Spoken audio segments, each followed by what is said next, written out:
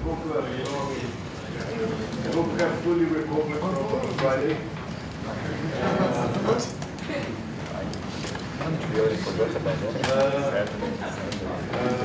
my pleasure to introduce you to Alex Sprintson. He made his invitation, he got his presentation on the intro and the technical. It was a postdoc at Caltech, and his school is at Texas A&M. Of course, he will talk about the subject with him specialized into one of. I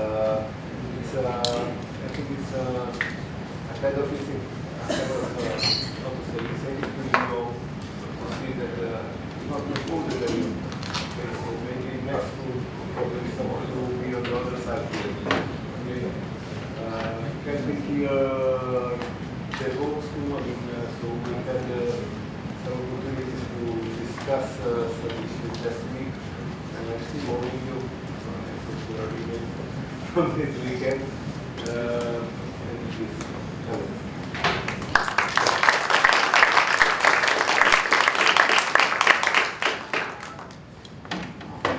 Marcelo, for a nice introduction, and definitely thank you for inviting me. I really enjoyed being here. It's so well organized, so it's really amazing how things run here. And I know what it takes to organize this kind of workshop, so it's truly outstanding. Yeah, so today I will talk about, when I talk about wireless network coding, it's kind of relatively new area, and there is a lot of new problems and actually a lot of opportunities, right? So it's areas that has many open problems still. So it's just especially relevant for the school that maybe some of you can work on this, and as Marcelo mentioned, maybe next time we will present. So it's, yeah, and it's, what I like about this problem is really multidisciplinary in some sense. So it has many connections, and I will try to highlight some of them to many different areas, and mathematics, and networking, and even applications, right? So, like I can say both applications as well. Yeah, so basically for many proofs, people use some things in different mathematical areas, and as I said, like it's not even fully, or not all of the problems fully solved, so it's still some need to go and use appropriate tools. So it's just a basic example of this problem. We have two devices and they communicate via relay, but for some reason they cannot send messages directly, so suppose they just force communicate through a relay node. Such as the case, for example, for any wireless access point. I'm not sure where it's here, but we cannot typically send data device to device. So in typical scenario, one node will send this packet, for example, red node, and just kind of texting another student, right? So it will send this red packet to access point, and access point will forward this packet to a recipient, right? And the same thing if we kind of engage in mutual conversation, right? So if another node sends some packets to me, it will not send directly itself to relay, and relay will forward this packet to recipient node. And that requires 4 times load, but the idea is that we're not really utilizing broadcast properties, that relay actually can broadcast instead of sending packets to each node individually. And also it's kind of wired mentality, right? So we kind of use wireless networks in ways that we actually would use a wired network, right? So idea of wireless network coding in the most simple sense, right, is basically to utilize these broadcast properties and say, okay, a relay, instead of forwarding those nodes separately, why not just code them and broadcast them to node in one transmission? And of course, like in this way, we reduce the number of transmissions, right? So from 4 to 3, which is 25%. And in general, as we've seen, kind of line topology, we can have a gain of 50%, which can be significant. And also, we utilize these broadcast properties, and it's kind of nice, right? So we don't treat this wireless network as we would treat a wired. And as I mentioned, we can kind of go a little bit further, and instead of one relay, we can have multiple relays. And in this case, all of those relays in the middle, they can utilize the same principle, so they basically can encode those incoming packets and broadcast them to neighboring nodes. And in this case, we get a gain of 50%. That's easy to see. And it's called reverse carpooling in the literature. And the idea is that if you go in one direction, you can get a different direction almost for free. Because, of course, you need to consider overhead, and it's kind of a theoretical gain. But people, I will mention a little bit later, actually built practical system and demonstrated that it will give some advantage if you believe there are simulations, right? But we need to. It kind of has a potential, at least, what I'm kind of trying to convince here. Right? And this opens up a lot of problems. As I mentioned, for example, before we treat these networks, if you look on a network and we ask a question, how much information can this network relay, we use the notion of multi-commodity flows. Right? So we have different flows, and those flows don't really interact with each other, and we just need to separate those flows or reserve a different amount of bandwidth for each flow.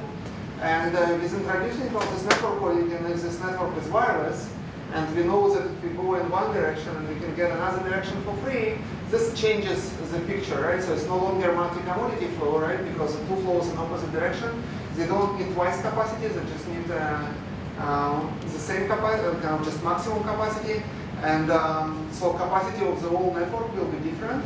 Also, the way we route packets in the network might change, right? Because for example, we need to steer flows that will go exactly and take the same paths, because otherwise you cannot utilize this you cannot leverage this advantage of network coding if all the school nodes in opposite direction will go in a different way. Okay, so this is idea.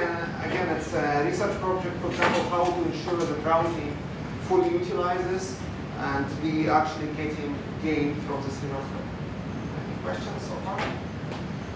Yeah, so another interesting question, if you look at a relay problem, is a scheduling problem, right? So, and it's actually lies in a very interesting area of intersection of coding and queuing. And recently it was a lot of interest in this area because it's kind of nice because we need to utilize tools from different disciplines.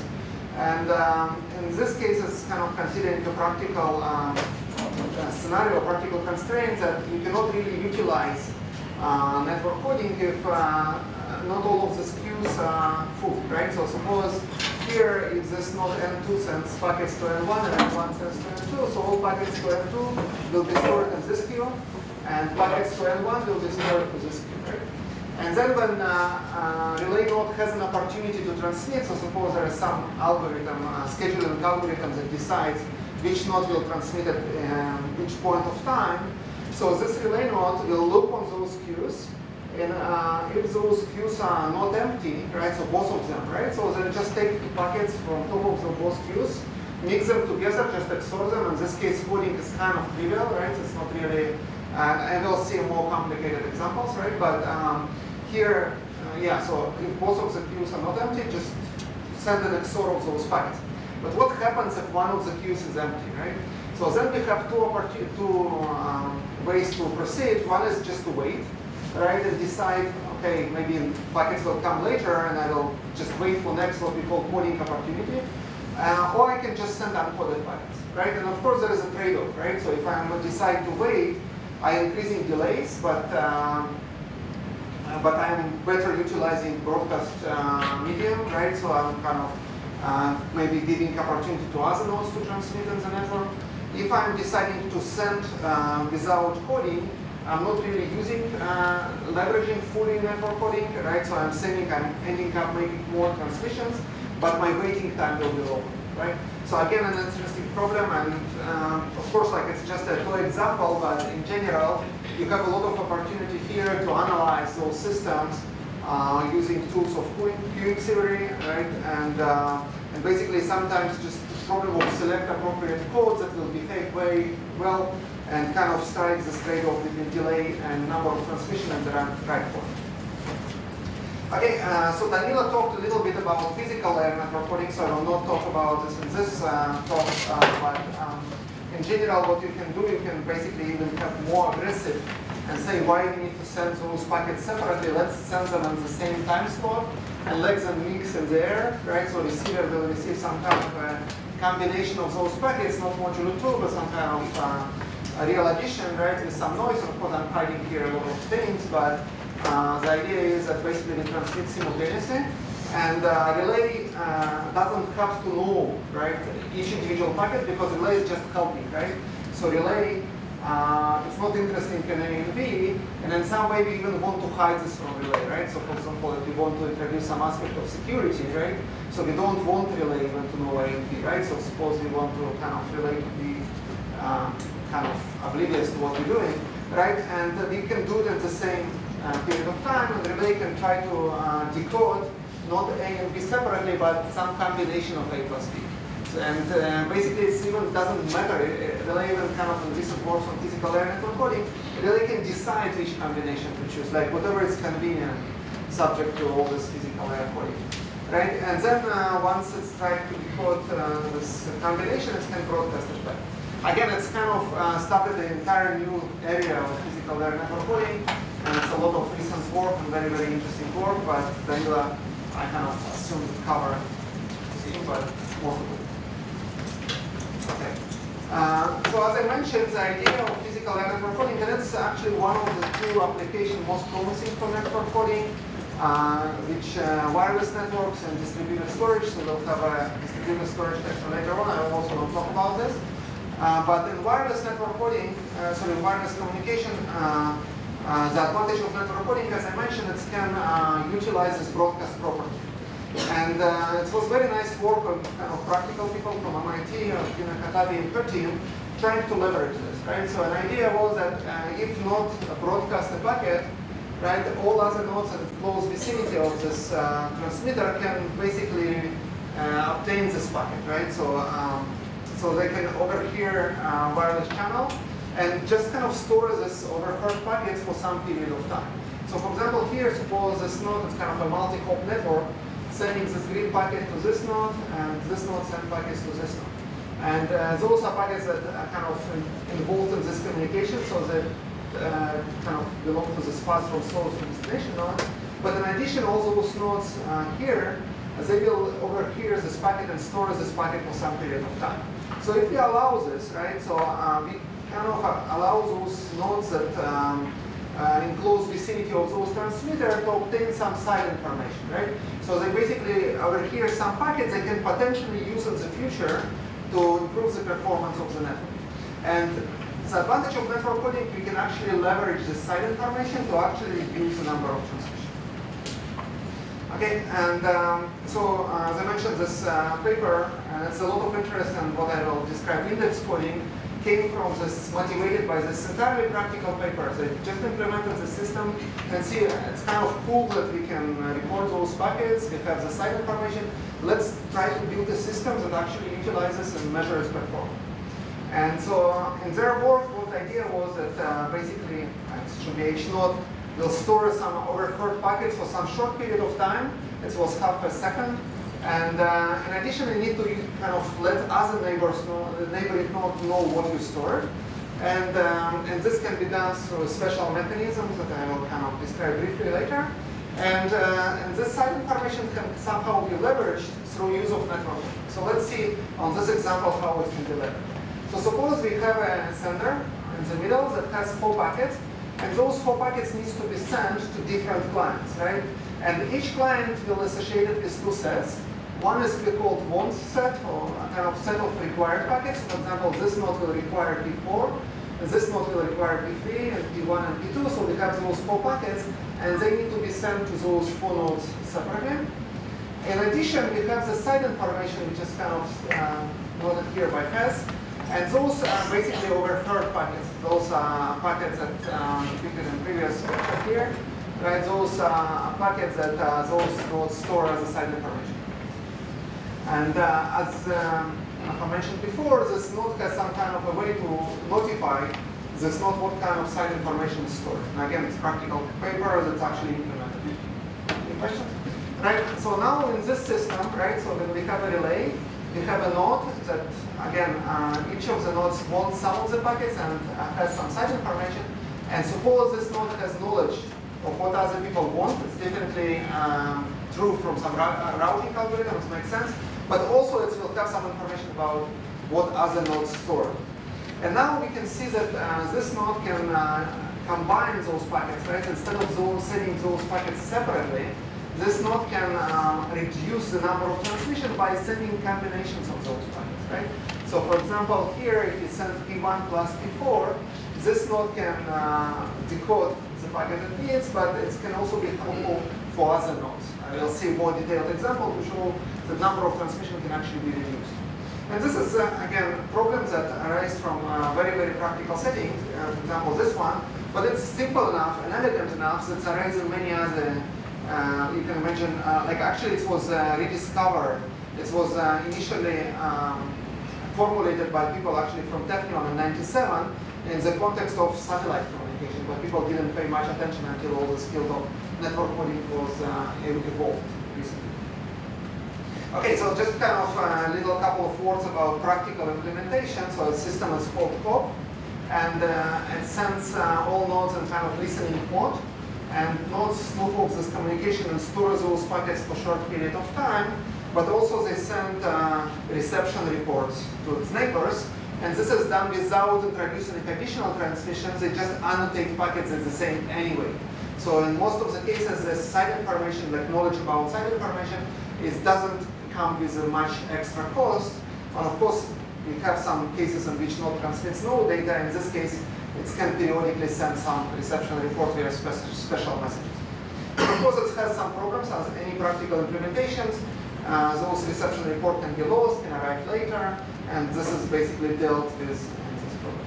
And sometimes it's actually another interesting problem that in my view was not investigated well enough. So sometimes the knowledge of site information is not precise because of those practical constraints that reception reports can be lost.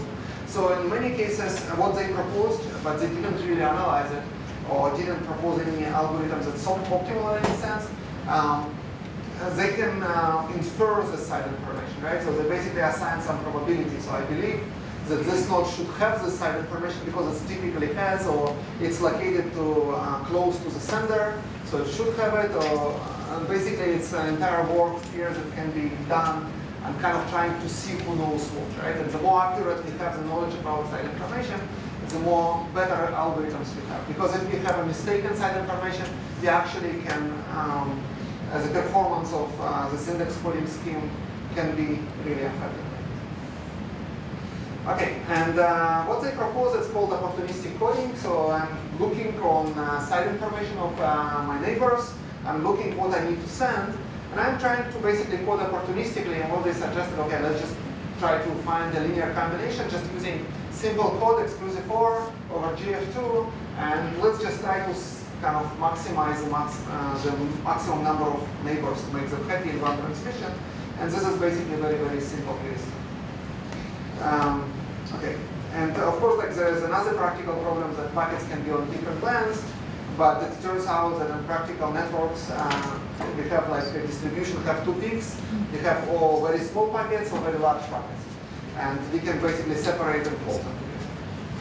Okay, so another motivation of this index coding problem, right, came from heterogeneous wireless networks, and we know that today's devices. I mentioned yesterday that you lose this when people falling asleep, right? It's not the case, right?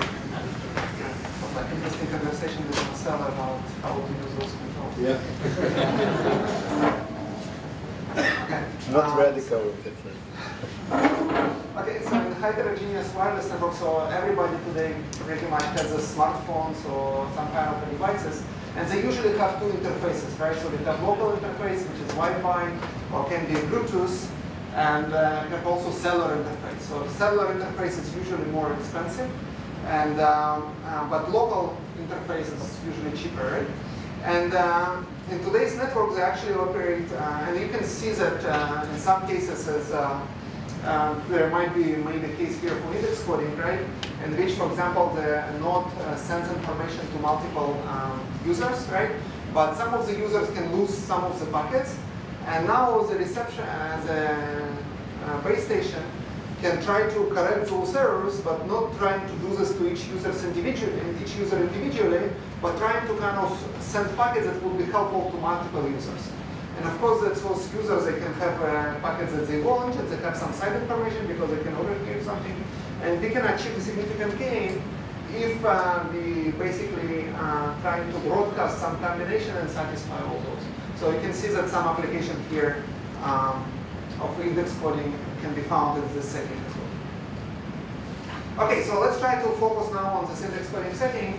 And here we idealize many things to make this problem simple and beautiful. But as I mentioned, like in practical setting, it's not as nice. But the first step to analyze is kind of just make a lot of simplifying assumptions and trying to see what we can do from a more theoretical perspective, how to deal with it. So again, in this problem, we have a sender that knows everything. It's also very important that sender has access to all packets in the system.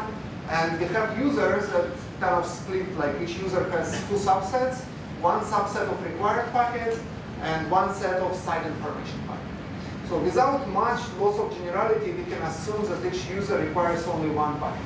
So why we can assume that? Because we can just split, like for example, if user requires two packets, we can just split it into different users, so 3 or 4, right? Those users will have the same side information. So it's clear that it's kind of easy to verify that it doesn't change the problem. So now for simplicity, we assume that each user requires just a single packet. Okay, and it has many packets, can have many packets with side information set. Okay, so again, with the problem, we have a set of packets and set of clients.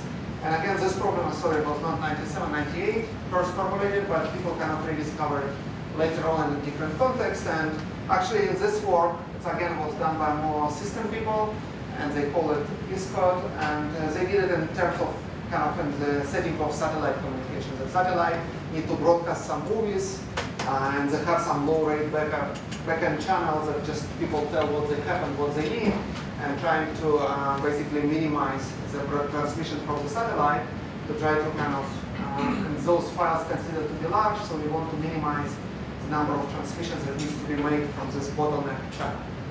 Okay, so is the setting clear? Because if this problem is not clear, so we kind of already lost pretty much on next hour.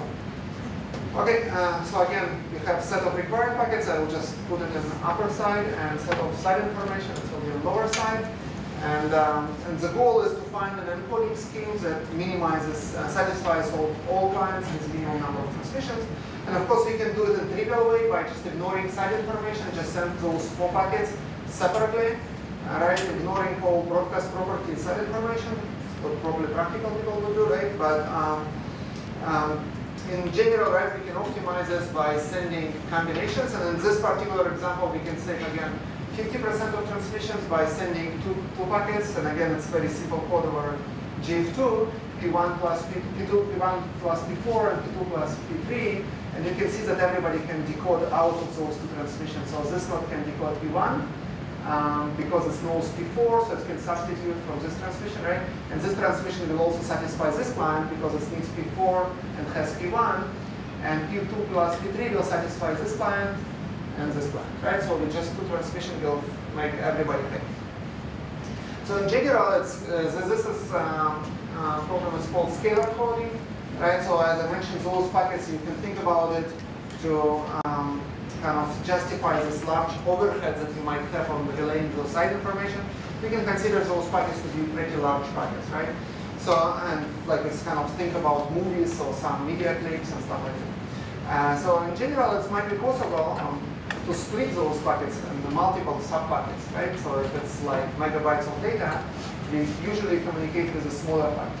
So in this case, we can, yes?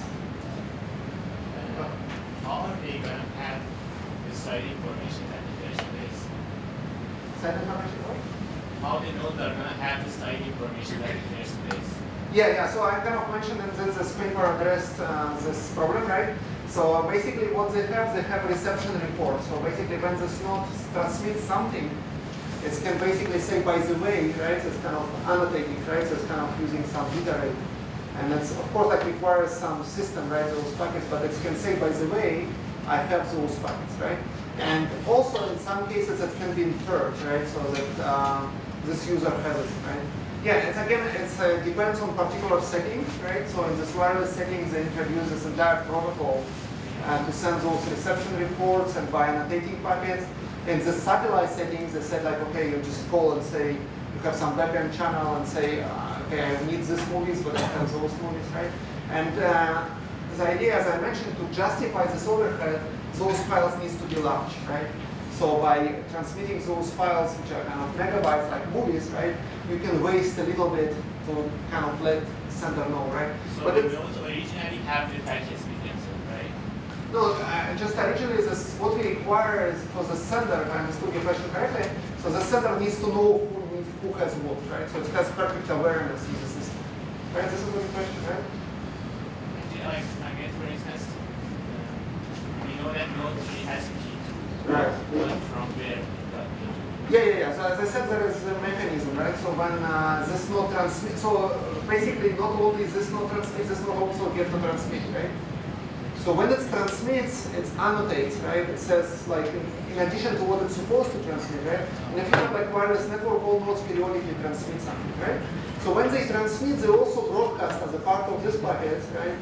They basically say, okay, I have those packets assigned, right? Yes. Here's the part this node has received information before this transmission. Yeah. That's stored. Yeah, you can kind of consider as a continuous system. Nodes get transmitted kind of periodically, and basically I'm kind of looking just a simple snapshot of this, and this node is amazing. The idea that P2 is much bigger with information that you Yeah, it's kind of why it's called index coding, right? So basically we kind of sending indices, right? And those overhead of sending indices, as mentioned, right, it's much less than sending packets, right? So it's just very small piece of information as well, compared to the size of the packet can be large. Right?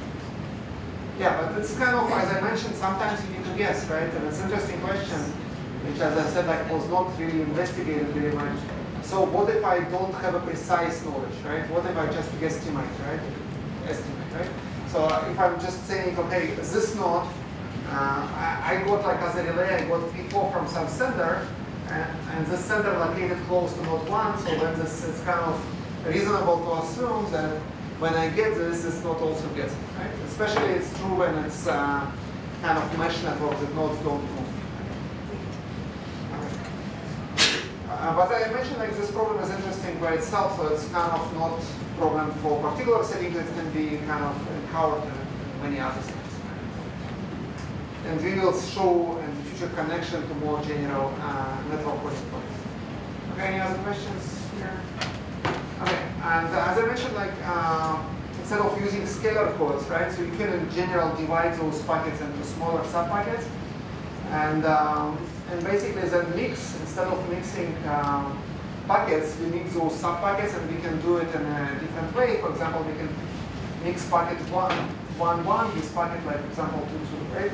So we don't have to mix the corresponding packets, and of course it's complicated, it's a little bit on overhead, right? And of course, nobody asked how I communicate this as a coded packet. This is another practical problem, right? So nobody jumped on that, right? But feel free to ask questions, right? So how do we know that this packet is P1, P2 plus P3, right?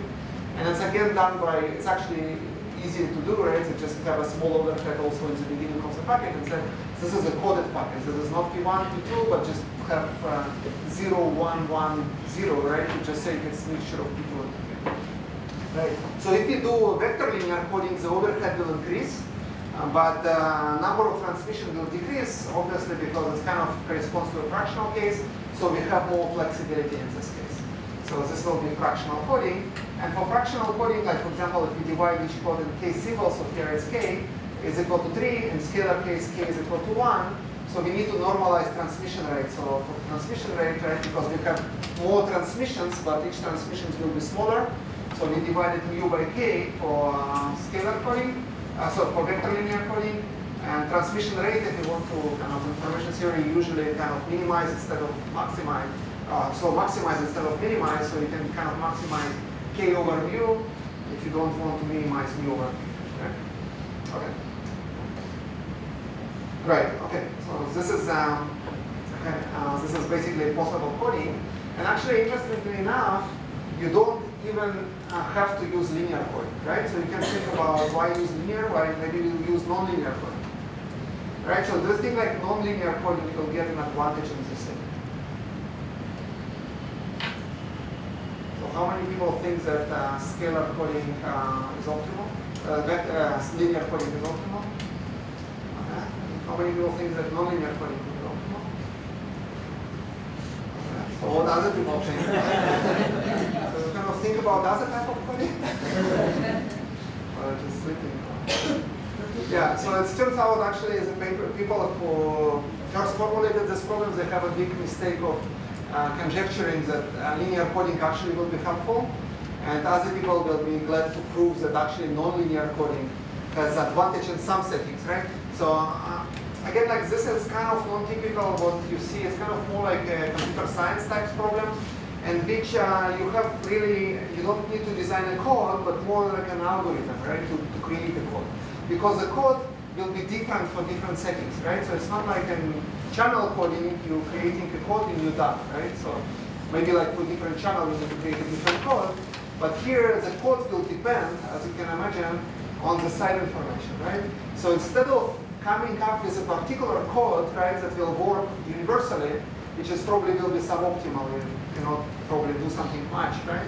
Which might be also an interesting problem, kind of try to find the code for some group of those instances. But in general, if you want to be optimal, you need to look on specific instance, right, and design a code, right? So basically, you're not looking at code design, you're looking for algorithm, right, that will decide the code. So if you go to the Turing movie, right, so you cannot build a machine with a human. So you need to kind of create an algorithm. Right?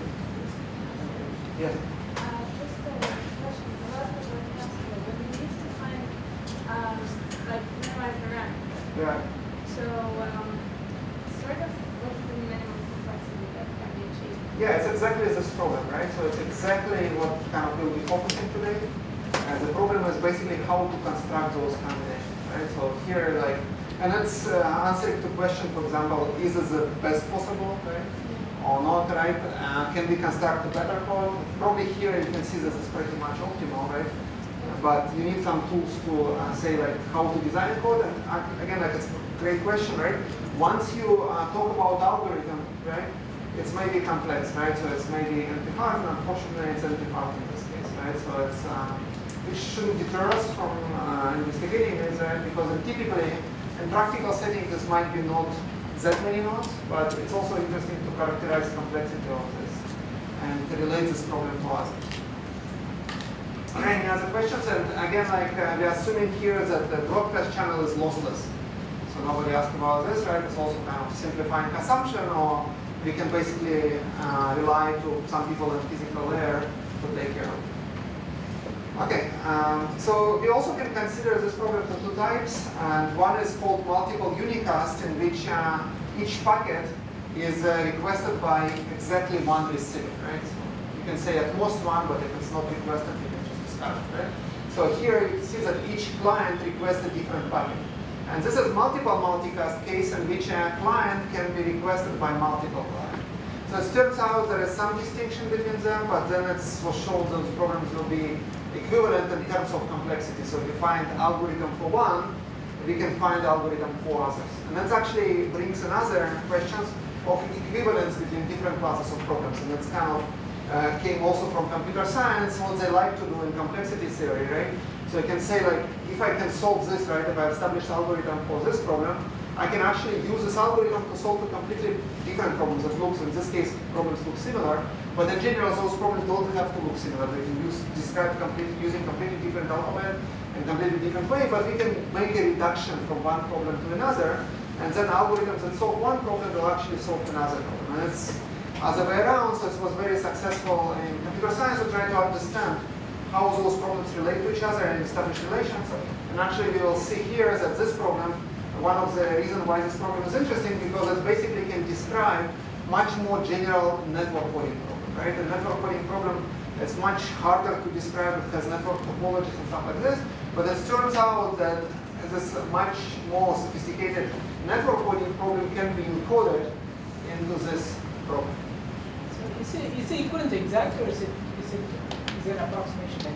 Yeah, it's not approximate. It's kind of, if you're talking about the size of the optimal solution, it will not be the same. You kind of, it's kind of different problems. What you mean? Yes, but you map multicast problem to some unicast problem and show that how you can solve it there. But then you could map it back to multicast. This is the optimal, or this is the ratio, approximate ratio of the.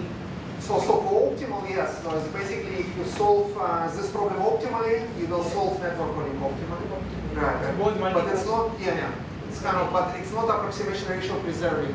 So if you have an approximation algorithm, Yes. it's not necessarily. So the optimality is preserved. Yeah, Optimality is preserved. optimality is preserved. It's kind of like exactly like in computer science, you reduce vertex cover. Yeah, but they're looking at this polynomial time. They Yes, don't care- polynomial time. Yeah, but they don't care about the exact like the best constant within the polynomial time. Right? I mean, No, it's exactly like them. So the optimal might be different, right? So basically, optimal from network coding can be A. yeah, but if you take, say, But if I can solve this, I can solve this if optimal. you take optimal for the traveling salesman, you may not be able to get optimal 3 set. The constant may not be able to. Maybe just that if you can solve one polynomial type, it's on the other polynomial. Oh, I think like no. Here, I think it's optimal. Right? Yes, there's a difference. Sure. Because there's We will talk about this reduction later.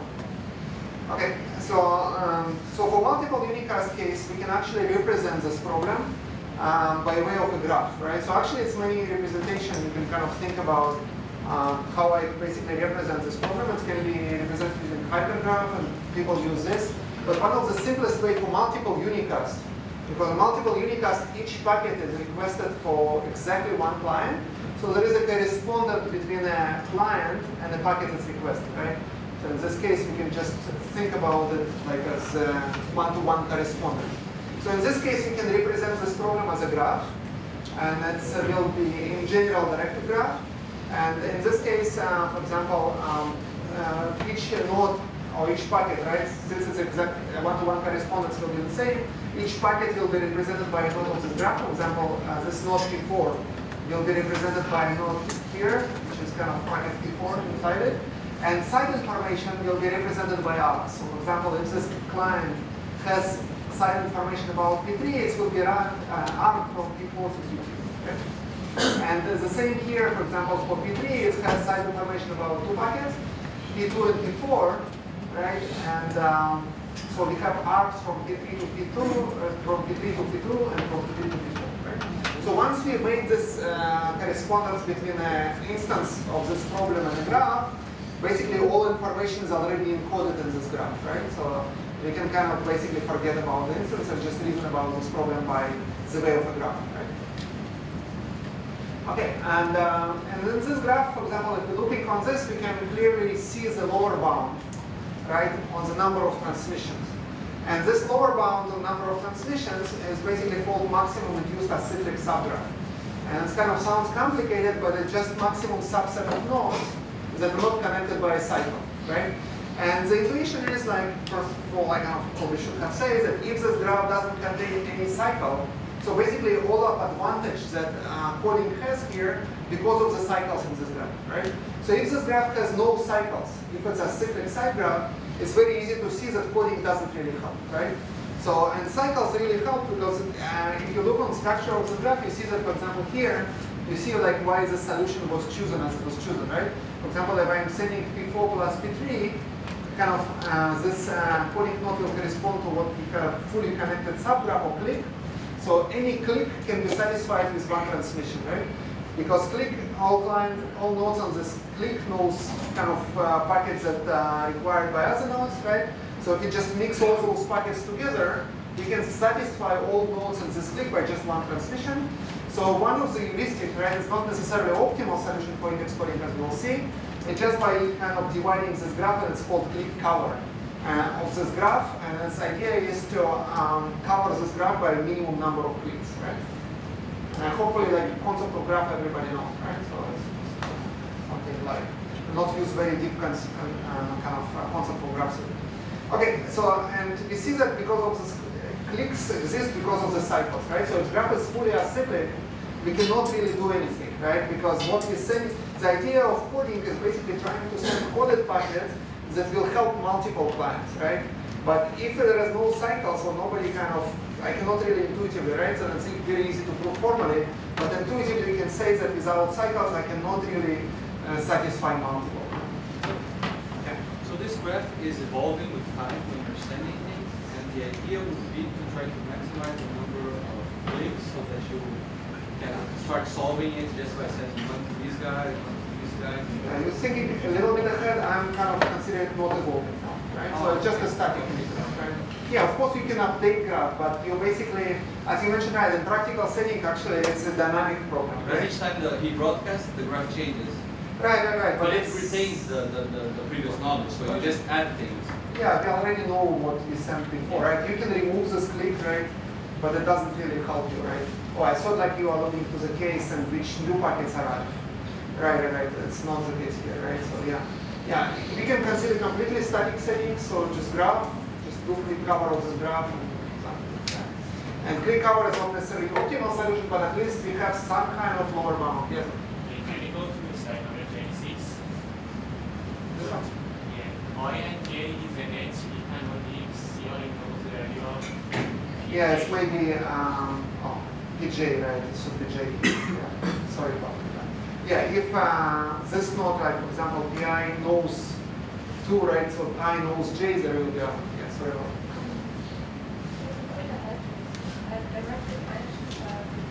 Yes, right. I mean, you want to be. It's actually equivalent. We can build this graph maybe I can upload level. Yeah, but I just Sure. understand. Oh yeah. So basically, I think like the way it's built here, if you look on node 4, right? So this is a node corresponding to node 4, and this node knows P3, it will be R from this node to P3. Right, and this node, for example, P3 knows P2 and P4, so it's going to be R to P4. And in this case, it's kind of bidirectional graph. It doesn't have to be this way in all. Yes? Because we're finding the maximum use drop and that's So how, you're saying like how? you're finding this use drop. It's not hard. Yeah, it's for the non Polynomial time? Yeah, I think it's for the non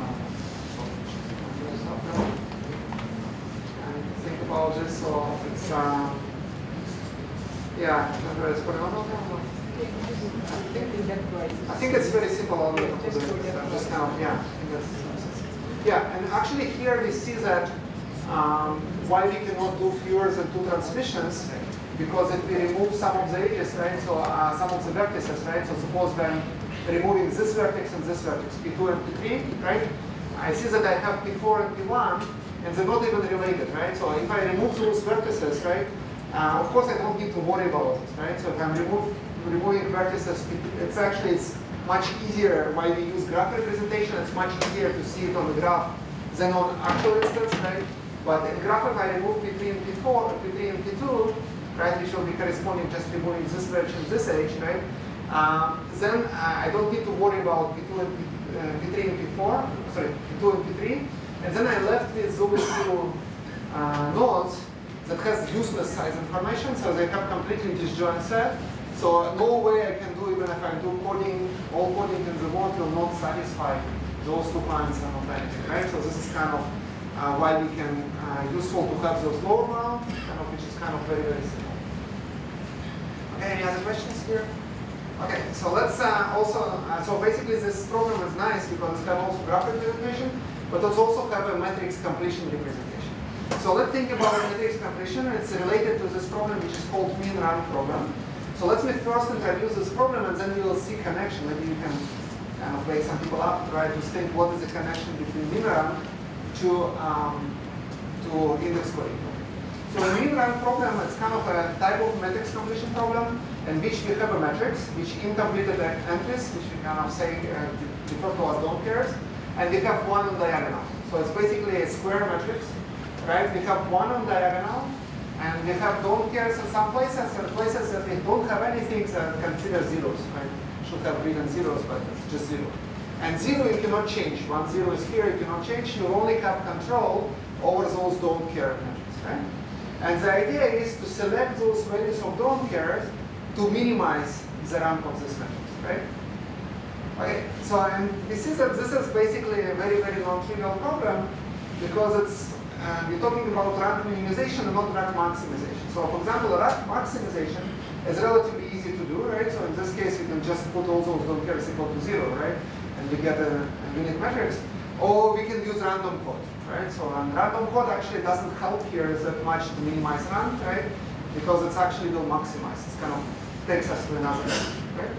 So how this problem really relates to index coding? Somebody can think about this? Linear rank here is exactly the length you can find in index coding problem linear. Right, the scalar linear case, yeah. So I'm claiming that min rank, and again, like the rank also will depend on the field size, right? So of course, like for different field sizes, if you restrict it to GF2, you can achieve certain min rank, but in kind of if you have a flexibility work of a larger field, the rank can potentially be lower, but not necessarily. Everything depends on particular instance of this problem. Again, we kind of, it's more like an algorithm, right? Because we can consider classes of those matrices, right? Okay, and so how is this related to index coding problem? Yes.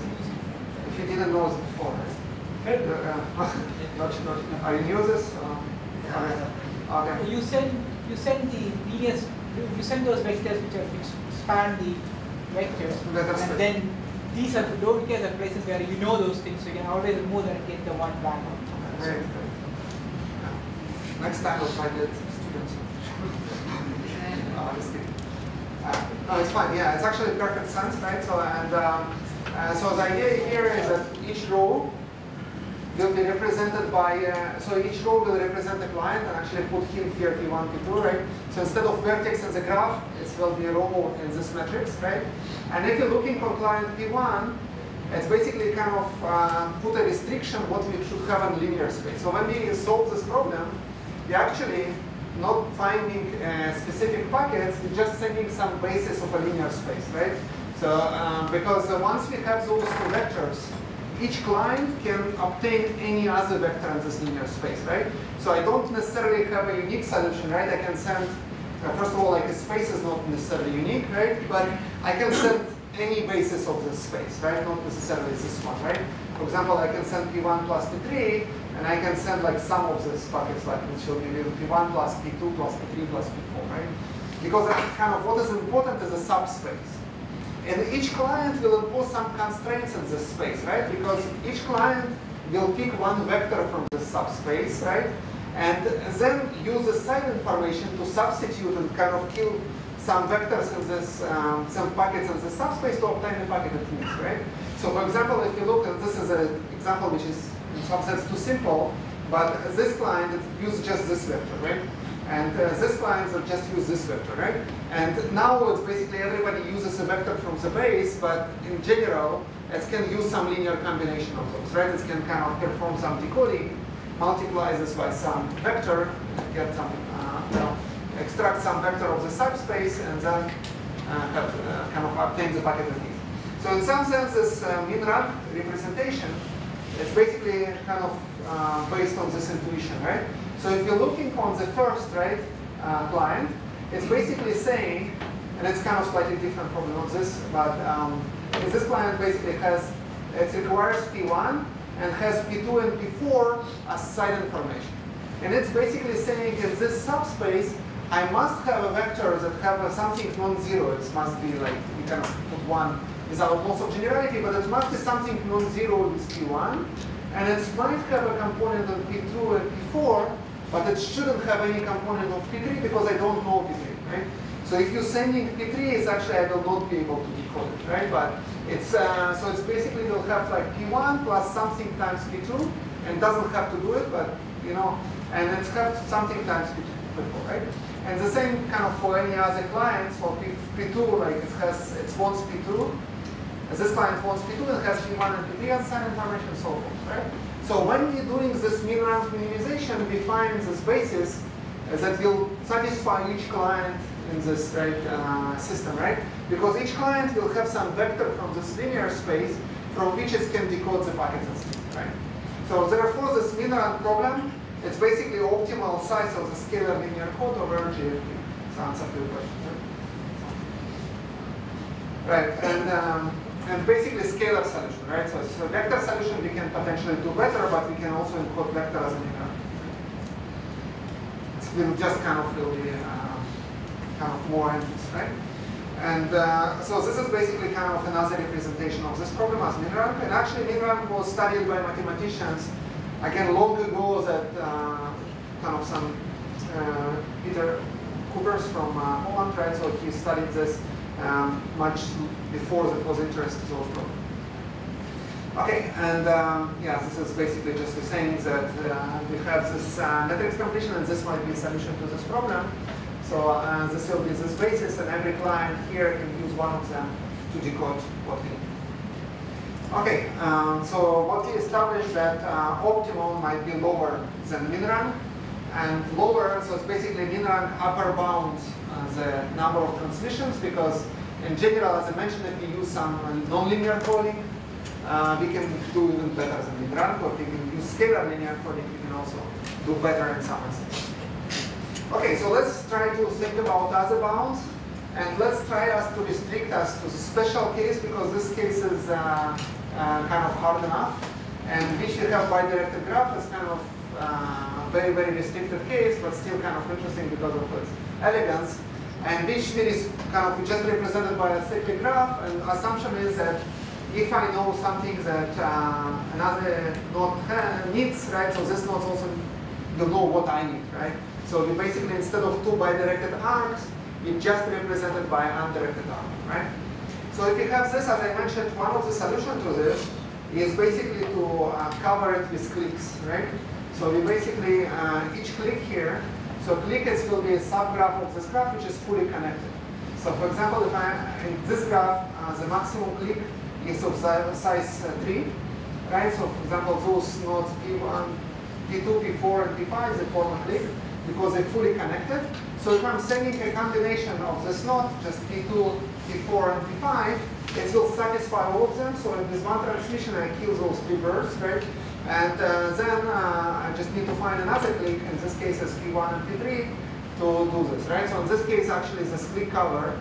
Again, click cover is finding a set of clicks that cover all nodes in this system. And in this case, this click cover will be this optimal solution, but it's not necessarily the case in general. Therefore, in click covers, they actually can be larger than min run, and we'll kind of, you can think about this finding an instance which is actually true. So, and then we can have the following inequality. So, so first of all, we have u prime as a scalar solution. So scalar solution will be lower or equal to, sorry, u prime is a vector linear solution, which will be lower or equal than scalar solution. Scalar solution will be equal to min run. Min rank of Q will be lower or equal than min rank 2. It's just special case if we restrict ourselves to GF2. And min rank 2 will be lower or equal than click cover. Right? Yes? So there you do it setting 2, each for each click. Each for each click for this example. In the way that I would say, you could also have sent P3 plus P5 points down and make a big click and then send everything. Okay, so let's see. P3 plus P5? Yes, so that you make a line between them. How we can make a line? We cannot make lines. Because if I send that information, then P3 is going to know about P5, P5 is going to know about P3. The other one are just going to wait, but they will wait anyways in terms of... No, this node doesn't know P3. If you send P3 plus P5... Who can send P3 plus P5 initially? I mean the transmitter. So okay, let's analyze this, right? So you're basically saying you want to transmit P3 plus P5? Yes. Okay, so this node will not, this node requires P3, right? So it will get like, just, it will not really be an H because yes. an H we put when it knows P5. But what I know is, but what I mean is that then P5 is going to know P3. No, it's not. It's not. Because this node requires P5. It doesn't know. He doesn't. Okay, I understand. So when you give him the information, he throws it away if he doesn't want it. It's not necessarily, right? Sometimes you can utilize this, right? Because if you wanted to keep it, he could keep it, and you would have a line there. And then you could send the sum to everyone. Yeah, exactly. And you would also have it in 2 pieces. Sure, it's possible. Okay, let's actually analyze this. But before we saying that click cover is not necessarily the optimal solution, and not necessarily unique solution, right? So it's just a solution, right? Yeah. So it's kind of how it's different actually from click cover. I just want to know if what I say is... Okay, but let's see what is your solution. I'm not understanding the question because I think the model, there's some difference in the model that you're thinking because how can you send P3? Who sends P3 plus P5? There's no mega person who knows. No, there is. There is somebody who knows everything? Yes, that's the whole problem. There is a problem. This is the setting of this problem. Oh, okay, yes, okay. There is a problem. Yes, okay. Yeah, it's not peer-to-peer. Yeah, it's possible to send P3 plus P5 because we have, as I mentioned at the beginning. So then you create edge. Okay, that's fine. Yeah, simple problem was to manage the confusion, but it's important to have something. That's fine. Yeah. So what is your solution, right? So let's see, P3 plus P5. So let's first go with his solution, and then just go back to your. I will give P3 plus P5. Okay. Then P5, I'm assuming P5 will be interested and he will keep P3.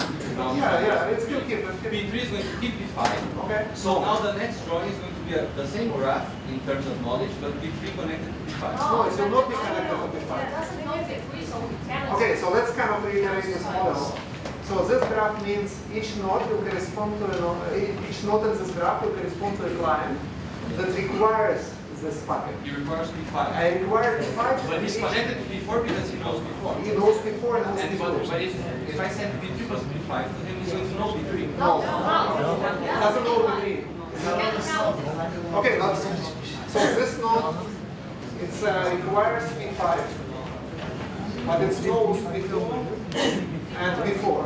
Yes. So if you send him this, he will just add it to his side information. P3, yes. No, P5. But he can. Oh, yeah. Okay, so I'm Yeah, it's still given, yeah, but your intuition is correct, right? So hopefully it woke up some people. Okay, but your intuition is correct. Sometimes you can do those tricks and actually be beneficial, right? So basically what click cover does is what we call that's right. So I should send just P5 and then send the sum. That's the. No, but if you send P5, I send P5 to everyone. P3 will not be happy, right?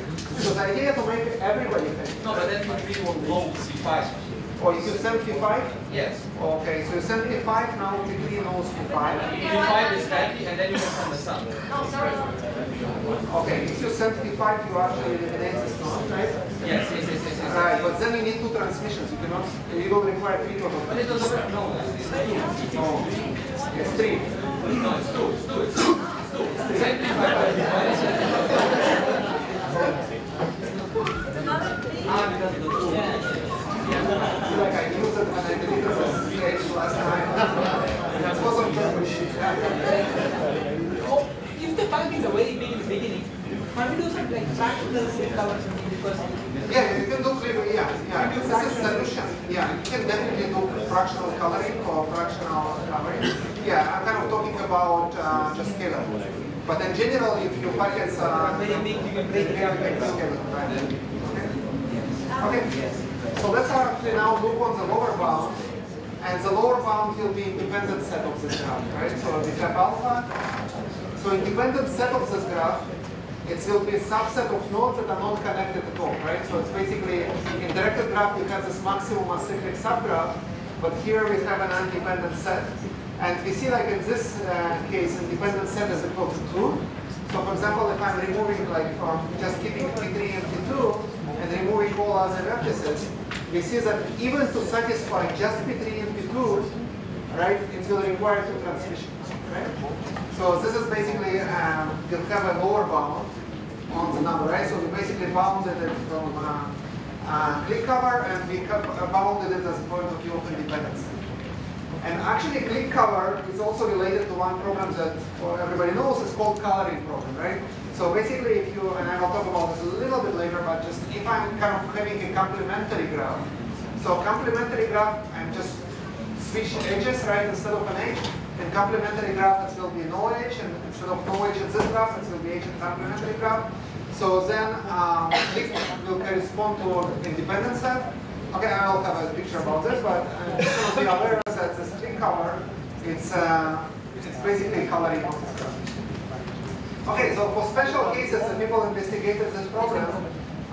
When the site information graph will have a special case, right? And one of those perfect graphs and odd poles, okay, is kind of graphs that have a cycle, and anti-poles. And those graphs, it turns out that optimal number of transmission which actually equal to mean run, right? So for those special types of graphs, we have equality. And actually those graphs can be solved by using kind of solving mean run with field size of 2. And this is basically answer those natural questions when you can look on those inequality if they tight or not. If there are instances of graphs in which those inequality might not be necessarily tight, and which instances of graphs this will be tight and stuff like this, and what are the gaps between those two, right? For example, can be bound. If I'm using this heuristics of click cover, because it's related to coloring, people developed a lot of heuristics, right? If you're just interested in a practical solution, right? Because coloring is also a hard problem, it's also really hard, but people develop some solution for that. So suppose I don't want to do really complicated coding, and coloring has an advantage that we can immediately decode, we don't need to keep combinations, right? So what is the gap, for example, between this and this? Any two, what is the gap between scalar linear and vector linear? What is the gap between nonlinear and scalar linear, right? So you see, like, you can publish like at least like 10 papers just doing this, right? So just instead of interesting questions, right? It's very non-trivial. Okay, and for example, one of the papers was dealt with special types of graphs and establish those connections. And another paper actually was very, very interesting paper using some sort of notion of graph theory. It's not a long group. They basically try to answer the question, what is the gap between a small field size and large field size, right? So for example, is there any instances that will have a very small solution with a field size of 2, and we'll have a really large solution, very large solution for 2 and very small solution for large field size. And they determine that basically that for special types of graph, a sign information graph roughly looks like a Ramsey graph, right, with a special construction.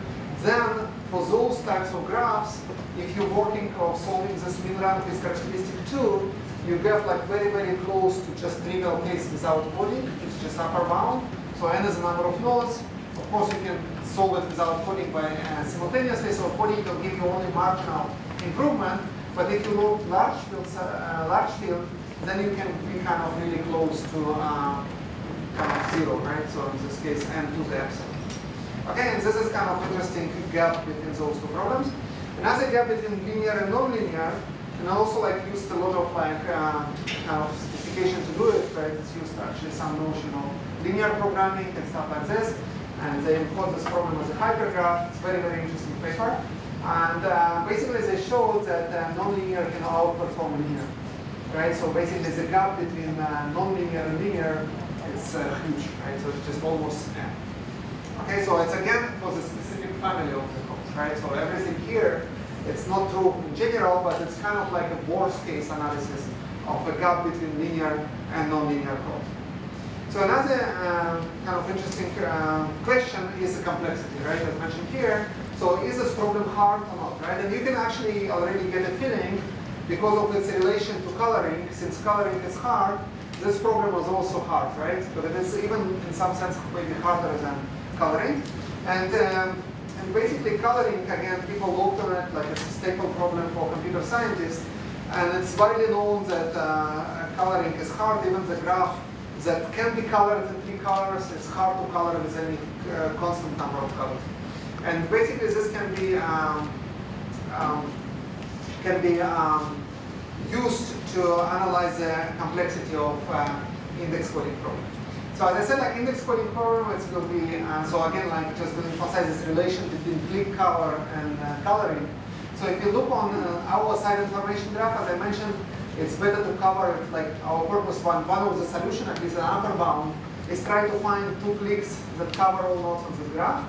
So instead of click cover, I can look on complementary graph. And again, a complementary graph is just switching HH. So if you have an H in the original graph, you will not have an H in complementary graph. And if you have no H, you will have an H in complementary graph. So every click in a side information graph will correspond to an independent set. In a complementary graph, an independent set will be colored with the same color. So here, basically, the color covers this independent set with 2 colors. And this is equivalent of coloring this original graph, covering this original graph with 2 clicks. So we basically can just reduce it to coloring problem instead of working with coloring problem. So for coloring problem, we know that if a graph is actually 3 colorable, it's very hard to find the coloring of size 4 or above. so it's 4 is known as the NP-hard. But the coloring is officially with any 3 colors, 3 times A colors with A is constant, is actually a hard problem. And it's widely conjectured it's kind of open problem if it's A is kind of logarithmic.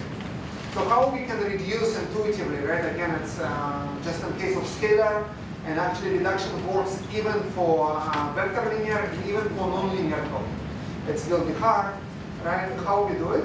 Because we know that if we find some coding of small size, we can color it with more colors, right? But still a relatively small number of colors, right? So for example, if we find an optimal solution for index coding problem with just 2 transmissions and we're working over a small field, for example, GF2, then we have only 3 combinations, right? Because we cannot just discard the trivial combination in which all of them will be zeros.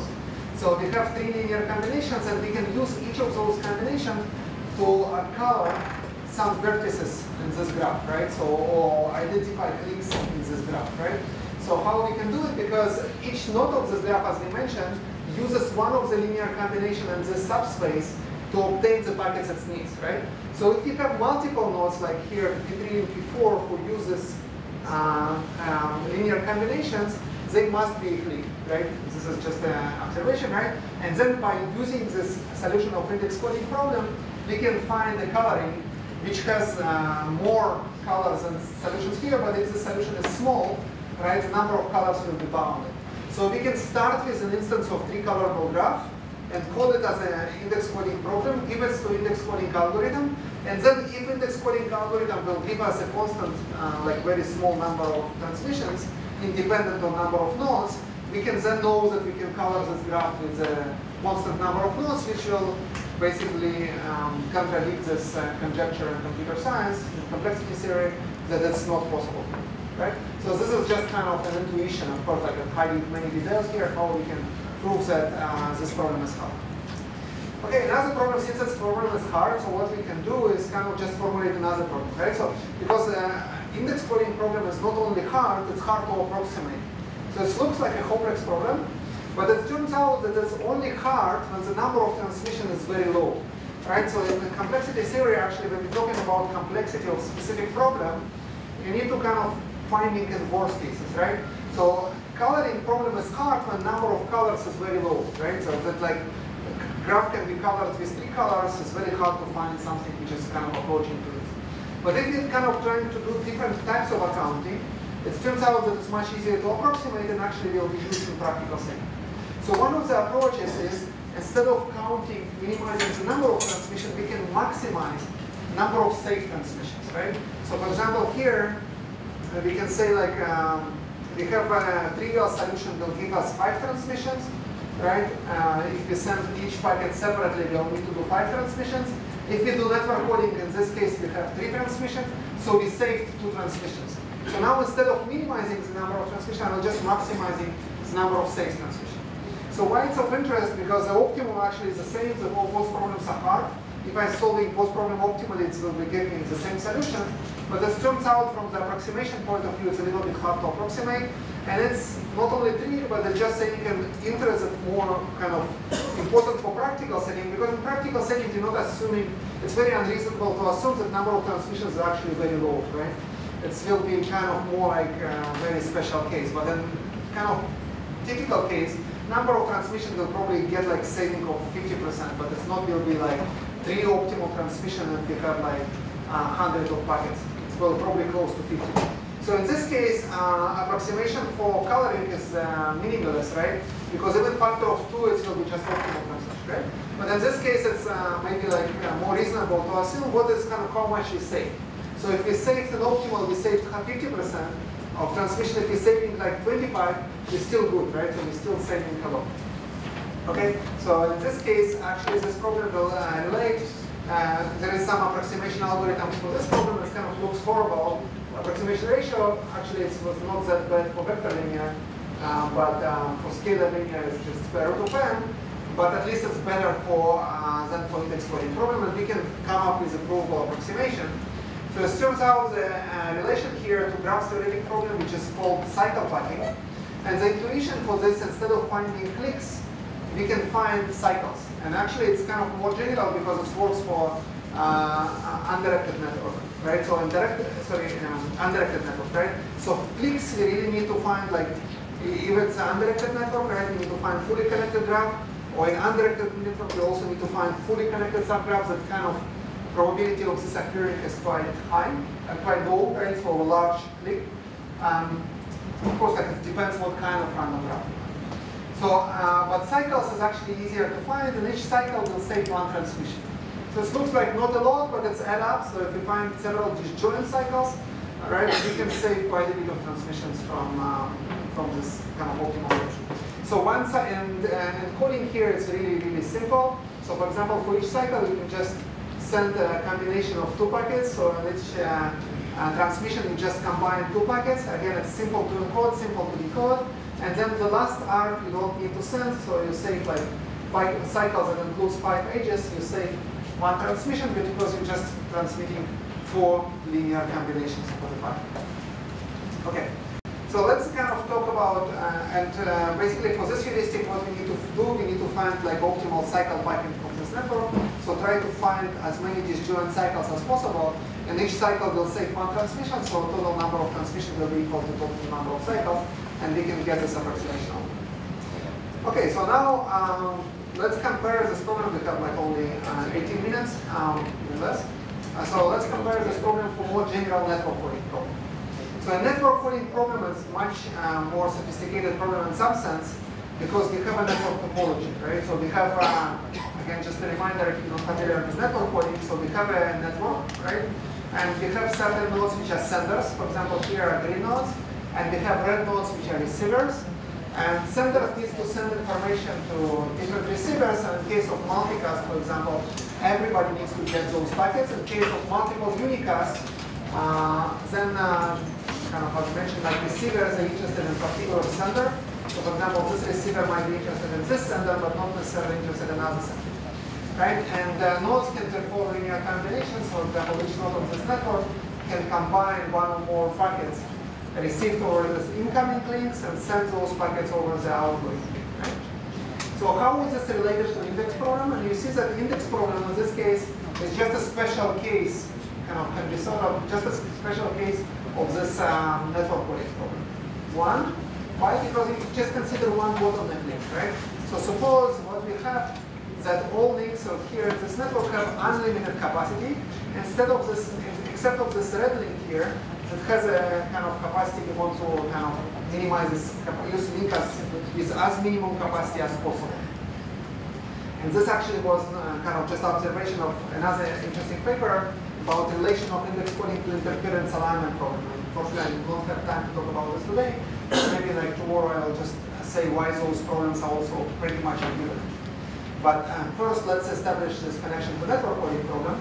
So if we assume again that all links have an unlimited capacity except of this red link, then those packets that are connected between, if there is a path between destination and source, which not including this backup bottleneck link, those links, nodes will know like all the sources are silent information, right? Because it doesn't cost us anything to deliver information from this source to this terminal, even if this terminal is not interested in this source, right? So if we are unlucky, I think like in this case this picture is not very good, but suppose I remove this link, right?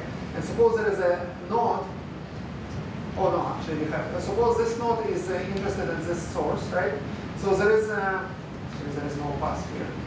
I kind of should draw it better, but you can understand, right? So if there is a link, suppose there was a link here between this node and this node, then only path between this green node and this terminal will go through this bottleneck link, right? So this is kind of exactly like an index coding, because this link will kind of emulate this broadcast link, which is of limited capacity, and this node can get the silent information from here for free. So this index coding problem can be solved about very, very simple case of much more general network coding. So what is surprising is that we can actually go in another direction, right? So we can actually encode this more general network coding problem into this index coding problem that I will kind of talk about later. So another reduction that can be made, right? So suppose we have an algorithm that solves general index network coding problem, right? We can actually construct a reduction from an instance of index coding problem to this problem by kind of just building this network, right? And we'll kind of, the rest of today, maybe sometime tomorrow, we'll talk about those reductions. And I think like Michelle maybe also will talk about this connection between different problems. And actually kind of it's a popular topic, it's called the special section in RTW, to just establish connections. Those problems are hard, but how they are related, right? So they can be solved by the same algorithm, can some capacity region or kind of rate region of this related to the rate region or another problems. It's kind of interesting connections between those. Okay, and so here the construction is pretty simple, right? So this is an instance of a network index coding problem. Again, we have transmitter, we have receiver. So now in this case, we'll just build this graph that includes two layers. One layer will correspond to senders. Each sender will associate it with some packet. And then we have receivers, right? So this layer will associate it with receiver. For each receiver node, we'll create a node in this graph. And those green edges will correspond to side information edges, right? So if this node x2 knows about packets x1 and x3, right? So for example, x2 knows x1 and x3, we'll create those green edges, right? So this packet will receive those information about x1 and x3 through those edges, and you can just unlimited capacity, or capacity of this edge is kind of enough for transmitting those packets. And then a broadcast channel is basically modeled by this bottleneck link. And now all of those senders are connected through those black edges to this bottleneck edge. And the tail node, head node of this tail bottleneck link edge is connected to those receiver nodes. So it's kind of pretty simple to see that we still have 12 minutes. That'll remind me. Okay, so yeah, you can see that this reduction is kind of pretty straightforward, right? So it's, basically we have if we can find a solution for this problem, right, we can use the same encodings that we use for this bottleneck link to send this coded packet from the transmitter, right? And vice versa, kind of other way around, right? So there is basically, it's very easy to make a reduction from this index coding problem to this network coding problem. Okay, any questions here? Okay, so now let's actually try to build reduction in another direction, right? So another direction, it will be much harder, right? Because here we have a network that has a certain topology, right? So we're starting with this butterfly network, as Danilo mentioned, it's kind of like the simplest network coding instance that we can imagine, just for the purpose of demonstration, right? So in this network, we have two senders, x1 and x2, and we have two receivers. And this receiver is interested in this packet x2, and this receiver is interested in x1, right? And we have 7 edges in this network. And actually, in this network, only one edge is actually can do coding x3, E3, because all other edges don't have enough information to do any meaningful coding. But we'll just kind of represent them just to build a reduction in general case. Okay, so basically, I'm giving an instance of this problem that includes a network, right? So a set of receivers, set of senders, who is interested in the node, and I want to build an instance of this index coding problem. So in index coding problem, I don't have a topology, right? So I just have a relay node, and I have a bunch of receivers. So the way to encode this topology, I need to kind of create special receivers that will force the solution of this problem to be a feasible solution of this problem. So now constructions that I'm presenting is just for linear, right? Because it's just easy to understand, but people extended this construction for scalar linear and even non-linear. So it's probably kind of, it requires, of course, a lot of more like work and to do this, right? It's basically the same principles, but to show equivalence, you need to, kind of in terms of proofs, you need to do much more work. So the idea is basically, again, given this instance, try to build an instance to this index coding problem that will force this receiver to create some solutions that will be also useful for this, right? So if I solve this, I will solve this as well, as you said, kind of optimally, right? So the first question when we're building instance of this index coding problem is to decide which packets we'll have, right? So we have two types of packets. One will be blue packets that will correspond to senders. So we have two senders x1 and x2, so we'll create the set of x of two blue packets. And then we have packets that will correspond to edges of this network. And this will be the set of those 7 red packets. Okay, those will be set of packets of this network. So now what we want to do, we want to create senders, right? So now we can have a freedom to have different clients that have different side information. And those clients, again, they need to kind of decide on them such that that solution we send will kind of be useful for network. So any solution here will be a combination of blue packets and red packets, right? So obviously, right, this is packets we have. So one sender, what we introduce here, it will be much more as just first sender, first clients that we introduce. It will have all green packets, it's actually all X packets. That's what we look here, right? So it will have all of those packets, and it will want all of the red packets, right? So this client will force certain constraint on the code, on the index code, right? Because for this sender to decode, right, it must have the solution, optimal solution to index coding problem must have this form, right? Because if you kind of looking from this, right, so the optimal solution will be kind of a matrix which have two parts, right? So one of them will be y part.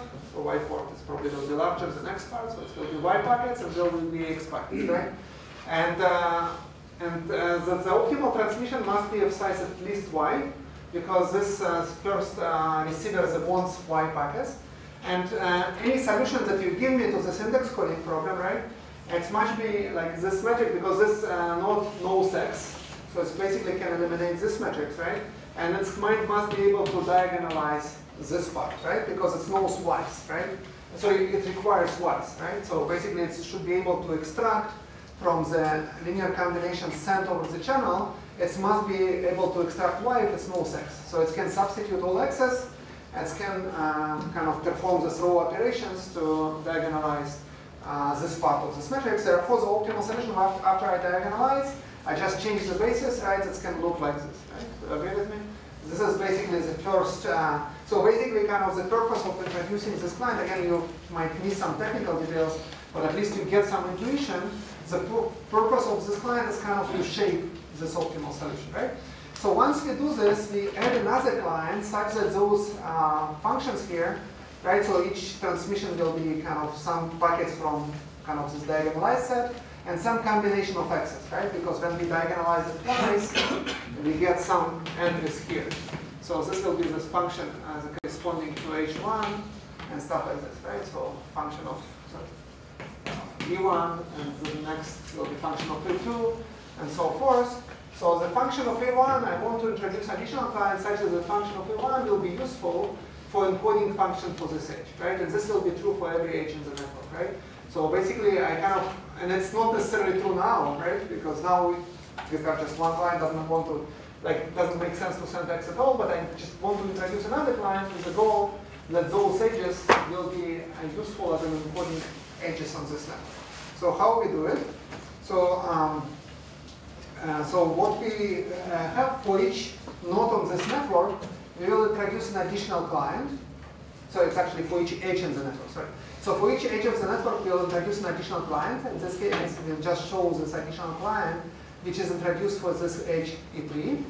And this client will require y of E3, and it's okay, so because we have a freedom, right, to construct this instance as we want. So it will require y3, and it's have packets ye1 and ye2 as a side information, right? So now this client will force the function f of e3 to be an encoding function of this node. Okay, so what it needs to be done to show this? To show this, for this function to be a feasible encoding function, this function must be a linear combination of those two, right? Because it will be feasible a network encoding function, right? Because this it's kind of like a global encoding function of packets. If you kind of think about packets transmitted here, it will be kind of a linear combination of x1 and x2. But it cannot be an arbitrary linear combination because this, it's outgoing edge of node 1. So it must be some combination of combinations that send of edges e1 and e2. So basically, for this function to be a feasible function, right? You need to make sure that this function, it's a combination of E1 and, y of E1 and, this function f of E3 must be a combination of f of E1 and f of E2. So how we can make it sure, right? Because if this client wants a tree, right? So, and it has E1, y of E1 and y of E2, it actually can go ahead and substitute y1 into this transmission and y2 into this transmission. So all other transmissions will be useless, right? So you follow me or you lost me completely? Okay, so some people will follow me, right? So basically I'm kind of just this client, right? All other, so basically, okay, so I have like 4 minutes, so I'll just explain it a little bit more detail. So as we mentioned, like what we do first, we diagonalize this, right? So this is basically dependence on y. Okay, so each node, like for example here, it will be a combination of y(e1) plus some function of x. So if this node requires 1e3 and it has y(1) and y(2), okay, it will only be interested in this row and second row and third row. Why row number 4 will be not of interest to this node? Because it's contaminated, is y of e4, right? And this node doesn't have it, and it's not requiring it. So it will not be this kind of all other nodes will not be completely useless for this node. Right, so, and therefore this node will only be kind of using those combinations. So for those combinations, since it knows y of e1 and y of e2, it can go ahead and substitute here, y1 and y2, and this way it's obtaining knowledge of this function of h1 and function of h2. Now, only way it can decode, because it's interested in decoding y3, if f of e3 is actually a combination, right? So you see here, like kind of how it relates to interference alignment, right? So those kind of interfering functions, they need to align, right? Because this, those kind of like interferences, they need to kind of perfectly align here. So this node can decode it, right? So this is how this reduction is built. So this additional client just ensures that each kind of function here is a linear combination of those two, right? And we also need to do some additional work to make sure that that each terminal can decode, but it can be done in a very, very similar way. Okay, so this is, yeah. I don't know why should be linear combination? Should be non-linear too? No, this is reduction for linear, right? But at this point, you could see. Yeah, it can be extended for non-linear, but it's a similar idea. So right now I presented just for linear reduction, right? So any linear solution for index coding will solve linearly network coding just for simplicity. But Michelle actually and Michael, they extended it recently with Salim. They extended it recently to non-linear using the same principle. Of course, we need to kind of take care of it. I think it will be done here, right? So we kind of close to the end and people will be tired. So unless there are questions, then we kind of wrap up here and continue tomorrow. Thanks again for coming. Thanks for asking questions. My job watching that.